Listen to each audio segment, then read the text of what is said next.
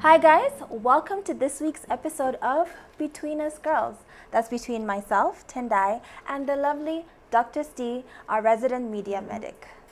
Are you ready for today's episode? Oh yes, I am. Oh yes, say hi to the people. Hi everyone, it's so good to be back. Honestly, good to have you.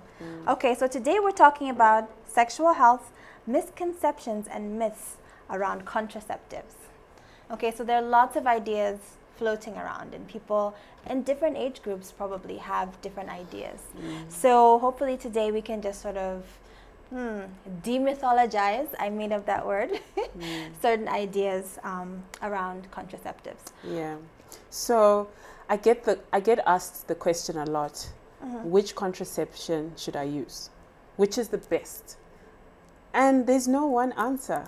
There are so many different types, almost 20 different types that you can choose from. And it's case by case basis. Different types for different women. Okay. Yeah. So in order to understand what works best for your body, what do you need to do? What do you need to know? Okay. So basically just you need to make certain decisions. There's hormonal methods and there's barrier methods. Okay. Hormonal methods are the ones people are always a bit like not sure about. That's where some of these myths come in. Okay. For example? Will I gain weight if I use the pill? That's the number one question I get asked. Yeah. And the truth is, back in the day, yes, because our hormonal pills had a lot of estrogen and progesterone, and yes, they really made people gain weight. But now, the combination pills especially actually don't do that. What they do though is they can increase your appetite. Okay. That's one of the side effects. So then you might eat more and then you gain the weight. But them on themselves, they won't. So underline the word might. Yes. And actually that myth is actually founded on people's real experiences. Exactly. So it's a might because of the appetite. But then also there's something which happens with the distribution of the fat around the body. Okay. So you might perceive to have gained weight because now you look different. Maybe you have fuller breasts or bigger hips now, but you're actually the same weight. It's just a redistribution of the fat deposit. Okay. All Yeah. right.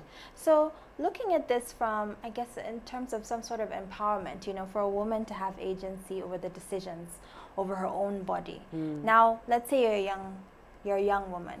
In our society, it's not like it's very easy to sort of make appointments or go to, you know, professionals to sort of ask which type of contraceptive can I be on, because, you know, the idea is you should still be at school, just focusing on your books. What is a boyfriend? Kind of. Yeah, I've seen that a lot, especially with some of these elderly nurses or the older doctors. And there's a girl who's sexually active, genuinely coming to look for advice of what she should use, but she's chased away. We're putting those girls at risk because she's going to do it anyway. But now, without being equipped to protect herself from pregnancy or STIs and HIV. Absolutely. So I think it's absolutely important to give them that information because they're going to do it anyway. Okay, and I think this sort of speaks back to that cultural influence and sort of making sure people are educated that when they're in their profession, they should sort of put a pause on what they assume they know. In culture, and because for them, they'll be seeing their own child. You're imagining your daughter, you're like, no, you're too young. But sexual health is as from the time the girl decides she's going to have sex, she needs to be equipped to make the right choices. And this is where the sexual health empowerment comes in. Ah, well, it's a controversial topic around young people and young bodies, really, because it's a reflection about our expectations and what we think society should be. But just moving away from that a little bit, looking at, I guess, different women from different homes. Sometimes the idea of contraceptives itself, even as an adult woman, is not something that's particularly endorsed in the home, right? Maybe for the man, it's like, no, I want us to have more kids. Maybe you're child number 7. Or I'm exaggerating, but it's kind of like one person wants something different. So the woman wants something different and the man wants something different. So what can they do in those situations to be empowered? Or what have you come across in the public health spaces that could help inform that? Yeah, so it's funny you asked that because they always say, the man always says that whatever number I want, it's the woman who decides how many children we're going to have. Okay. And usually after, with like our family planning talks, it's always just the woman who's there. She's making the decision for the whole family, yet it's supposed to be family planning. So it's supposed to be a decision made by the man and the woman, but in our setting, what I've seen is that the woman is the one who decides. So as long as we give her the right information, she's aware and she's educated of what's out there, what's available for her to use, then you can have a stable family unit and have the number of children that you have planned to have. Right, because that really speaks to the heart of a couple's family structure and plan, right? So, I mean, I think I've heard of situations where, you know, the woman is like, I'm not going to tell my husband. I'm just getting on whatever contraceptive I can to manage the situation and not tell him. Yeah, we do have a few, I mean, cultural and some religious sects that don't believe in contraception. Right. But having many children, I mean, 10, 12 children, you see women coming in who are powerless to stop this, end up going onto contraception just so that they can control the numbers. Higher numbers of children puts a family at a disadvantage, especially when you're not empowered financially to look after them.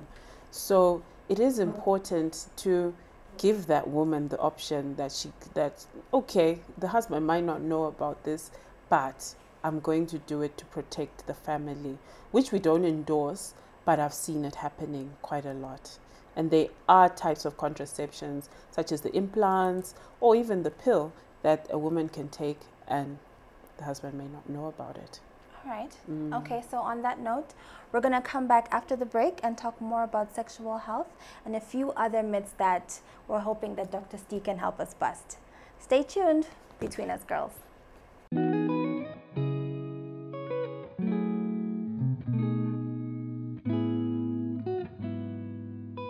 Hi guys, welcome back to the second part of our discussion on sexual health, misconceptions, and myths around contraceptives. Between Us Girls, between myself, Tendai, and Dr. Stee, our resident media medic.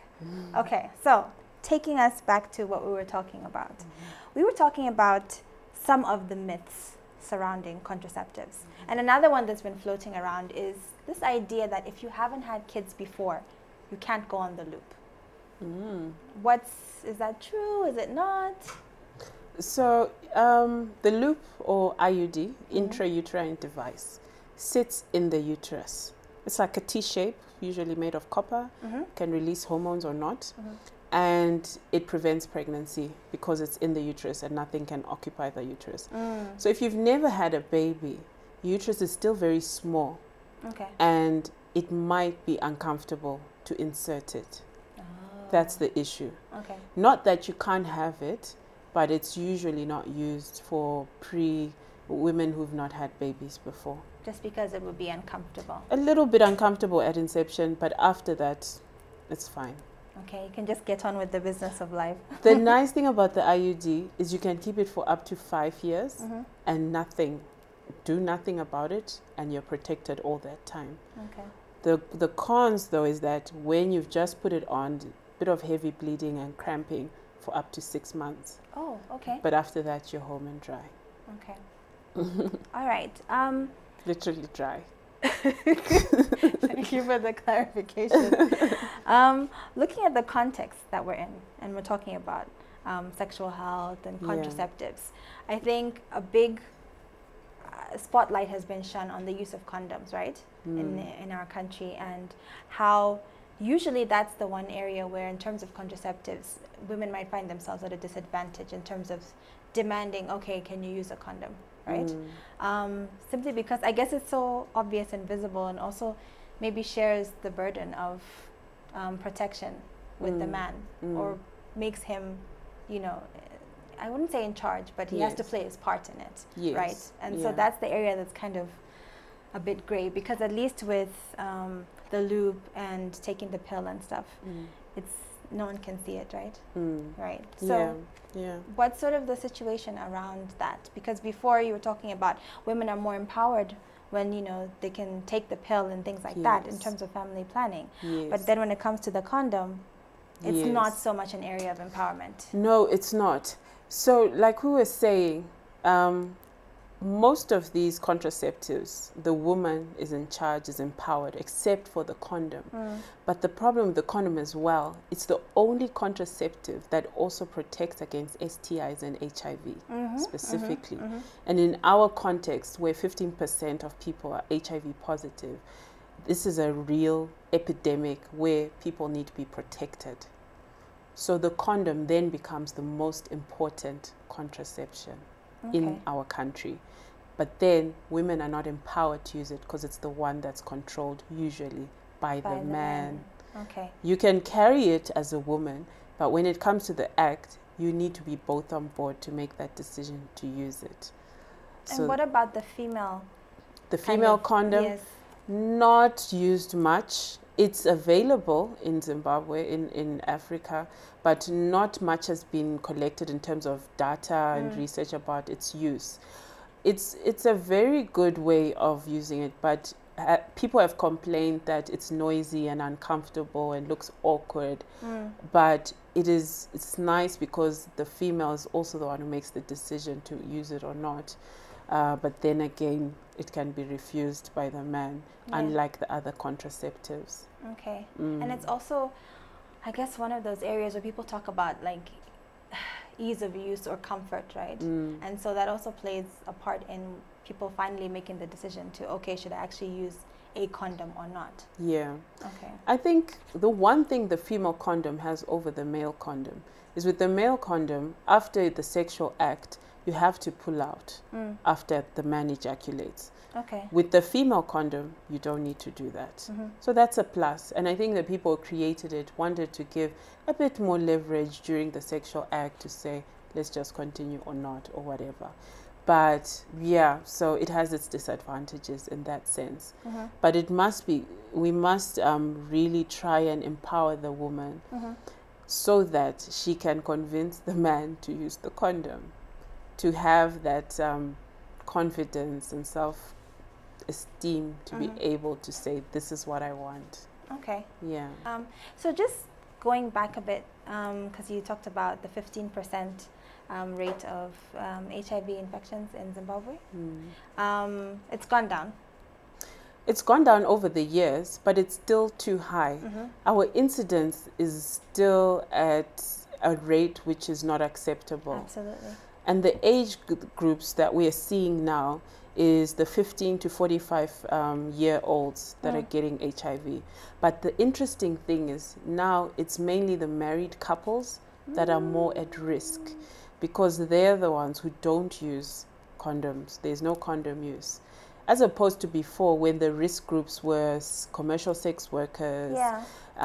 But they are now more aware and they are more likely to protect themselves. Because it's their line of work. Yes. So they need to make sure they can perform and function. Yes. But now you can imagine in a married couple, if one of the partners has HIV and brings it home, it's difficult now to navigate to say, how are we going to protect? How am I going to protect myself from my spouse or my partner against the HIV when you suddenly want to start using condoms? Yeah, I would imagine that's tricky, because there should be trust, obviously, in the married home, right? So you wouldn't necessarily imagine every day that your partner is going out suddenly and gallivanting the streets or whatever people are doing. But the impact is quite devastating, because I don't imagine you could then sit down with your partner and say, listen, I've been cheating and now you need to use a condom because I've got this STI. Yeah, that's a very difficult conversation. But we need to normalize condom use in marriage. It shouldn't be something that is so wild that I can't do that. It's a very useful contraception. Many people use it. And also to protect yourself from STIs if one of the couples is discordant with HIV, trying to protect the other couple. Is that a realistic thing we can do in our society? Wouldn't it sort of challenge this idea of trust in marriages?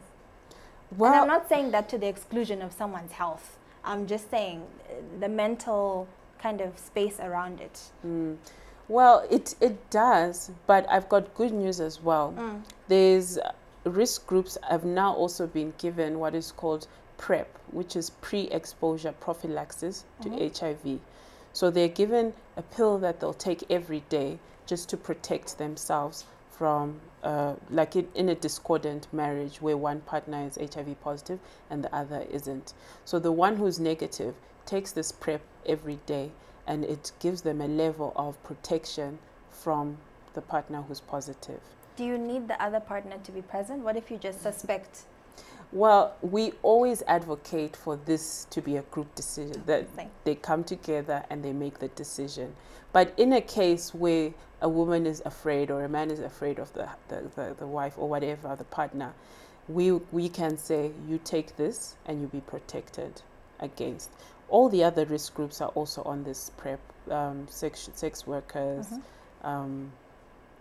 MSMs, and all the other key populations. Okay, all right. And what about this conversation around sort of bringing a balance more to, it shouldn't just be the woman's responsibility, right, in terms of contraceptives and stuff like that, because everything, we've got the pill and I know we've got the condom. Are there any other ways that the men can also partake in this? Because, you know, as we've pointed out in other conversations, it takes two to tango and this sort of thing. So are there any other methods that, you know, men can use as well and help to take responsibility in an issue like this?